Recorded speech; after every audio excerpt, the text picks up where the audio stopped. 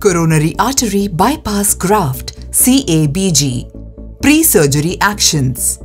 Coronary Artery Bypass Graft (CABG) is a surgical procedure to treat coronary artery disease that causes narrowing of the coronary arteries, the blood vessels supplying oxygenated blood to the heart.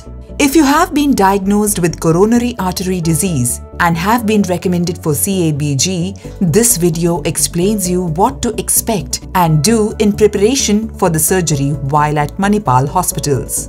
When you are first admitted to the ward, you will be given routine blood tests as part of a general workup. You will also have a chest X-ray, 2D echo and a Doppler test on your carotid artery.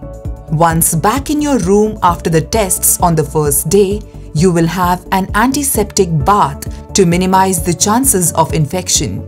You can eat anything you want until midnight.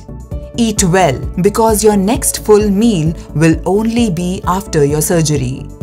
Expect to be woken up early the next morning on the day of your surgery by about 5:30 or 6 a.m. A barber will visit you and shave hair from the areas around where the surgery is to be performed. You will need to take another antiseptic bath. From this time onwards, until the day you go home, you have to take only the medicines prescribed by the doctors in the hospital.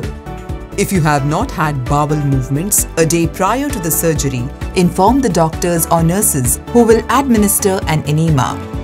Now you have to wait to be transferred to the operation room.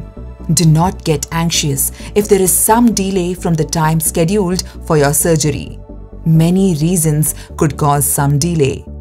When you are finally moved to the operation room, your family and friends can be there with you to comfort you and help you relax, but only up to the door of the operation room.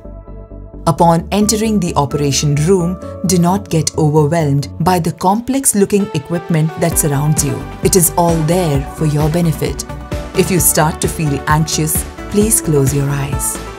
The team of Manipal Hospitals, doctors and nurses will take utmost care of you. You will be transferred onto an operating table and given sedatives which will help you relax and go to sleep. Do not fight the urge to sleep. You will be administered anesthesia, which will numb all sensations.